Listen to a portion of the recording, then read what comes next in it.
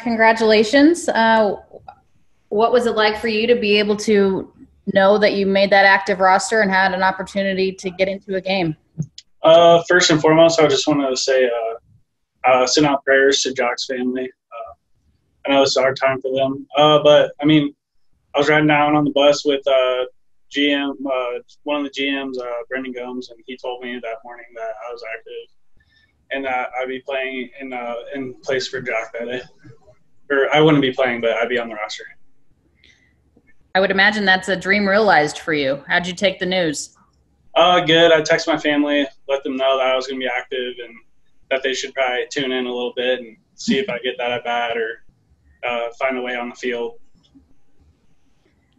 When I talked to you in summer camp, you said one of the things that you were working on was breathing a little bit more in the box and trying to calm your legs below you.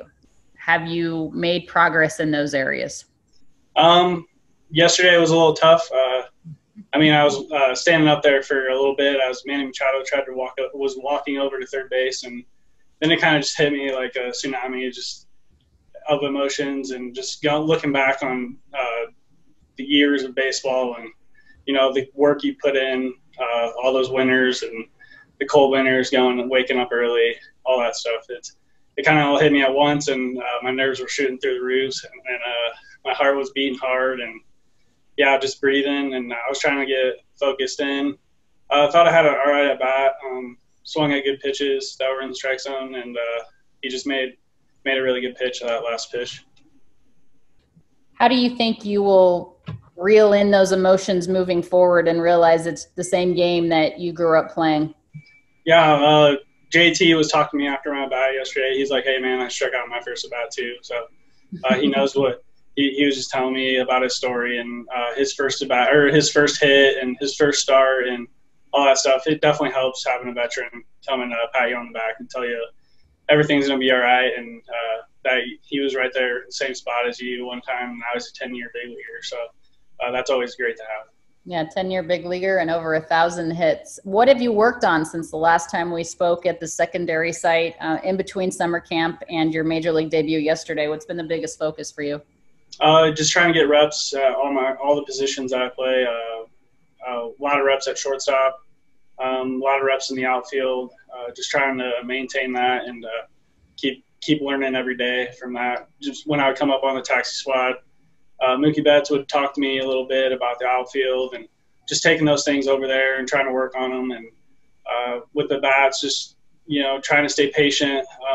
Guys weren't really throwing strikes over there, so it was tough to have like a great at bat. And you're trying to get hits. You don't want to walk.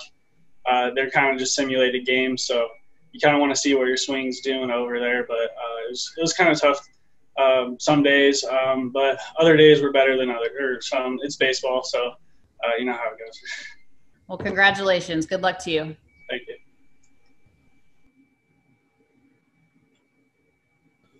Go ahead, Ron. Hey, Zach, I'm sure when you envision your major league debut, there's, family and friends in the crowd and everything like that. I'm just curious, what it's like to debut in the midst of a pandemic.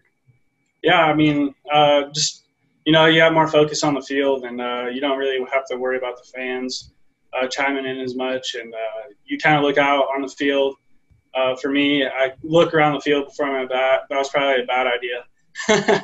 I looked out and saw Tatis and Manny Machado and those guys, and it was pretty surreal feeling when you're stepping in the box there. What'd the family have to say about everything? My dad had some encouraging words, and just they were happy for me, and they were hoping I was going to get a hit, but obviously it didn't happen. But they told me to stick with it, and they'll come. Just have good at bats. You talked a little about the alternate site. In a normal year, if you were getting called up at this time, you probably would have played, a ton of minor league games, real minor league games. How hard is that to go from that simulated setting to all of a sudden you're hitting in a pennant race?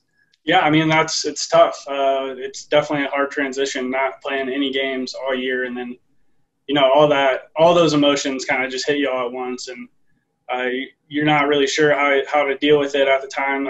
You have your breathing stuff you go through, and for me, and then just trying to pick up a spot on my bat and just tell myself, hey, like, you've been here before, you've had a 2-2 count, like, just kind of stick with it and see a good pitch and try to drive it through the middle of the field. And but yeah, I mean, that's all you can tell yourself, and just hope that the stuff you've been doing, the progress you've been doing, working on over there, just kind of relates into the games here. Thank you. Next question's from Eric Steven. Go ahead. Zach, I was wondering if the previous time you were called up for a day, did that at all help your nerves, or I guess any of the times you were on the taxi squad, just sort of being around, being able to like soak it in a little bit? Did that help at all yesterday?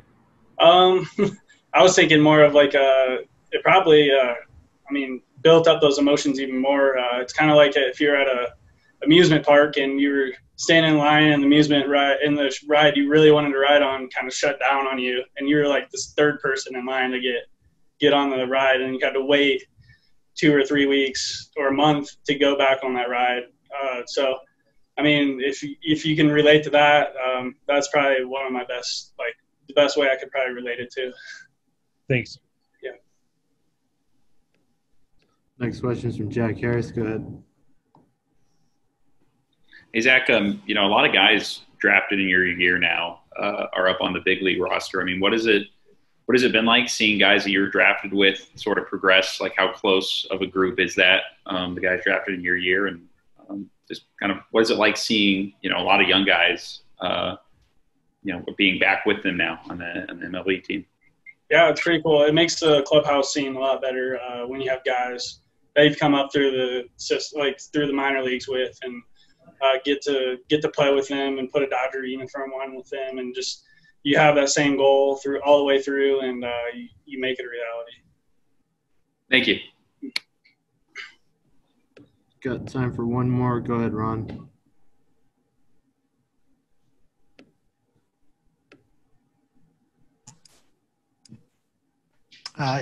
Zach, first and foremost, congratulations. There's been a lot of people pulling for you along your journey. And during that journey, is there any one person who inspired you the most to stick with it and really keep going? I mean, if I had to point out one guy, it was probably Hennessy from our AA manager. He really locked me in and had confidence in me and was really rooting for me every step of the way last year, and just kind of drilled that confidence into me and tried to make me the best player I could be every day. And he wanted me out there competing as hard as I could every day. And he told me that after even a bad game that I was a second baseman the next day. It didn't matter what I did, and just played hard. And that definitely helped me with my confidence and move my progress even farther in the locker room around the guys, and even in the big league locker room, and just having the confidence to ask them questions and go out through the day and have that same routine. I would